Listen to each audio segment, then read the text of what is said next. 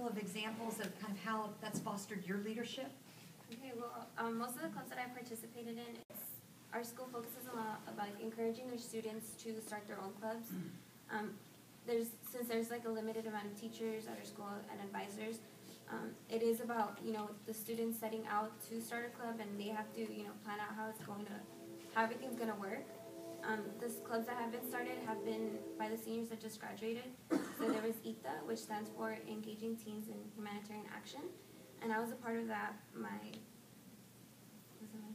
freshman year? Yeah. Freshman year. And another one was HOPE, which stands for Human Organization for Preserving the Environment, and I'm still a part of that.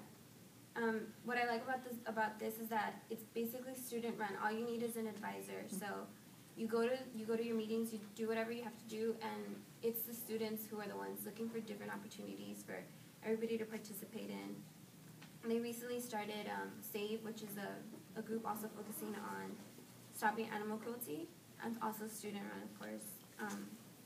Some of the things I feel I've accomplished is that I was the 11th grade representative this year for ASB, which is what I had to do, just report to my grade level to see what they wanted. And next year I'll be running for president, and I think I'll also be taking over HOPE, which is the environmental group, because since it was started by the seniors last year, instead of having it die off, we do want to keep it going, because this is something I am passionate about.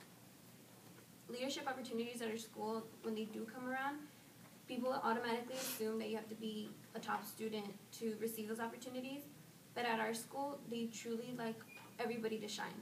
So everybody receives, for the most part, everybody receives, an opportunity to take the, for example, we had Chinese people visit our school, people from China that are either superintendents, principals, or teachers at the schools, and they asked certain students to take them around, but they didn't exclude anyone. It was just, somebody who was fluent in the language and who had the opportunity to go and show them around. But our school doesn't like to exclude anyone. We like to give equal opportunities to everyone. And again, it's like always going to be, if the student wants to take those opportunities, if they search for the chances to do things, it's going to happen. For example, Mr. Wozniak started taking students to World Affair Councils. And you go and you meet very important people, but those opportunities aren't just going to be given to you. You have to also want them. But again, like I said, nobody gets excluded.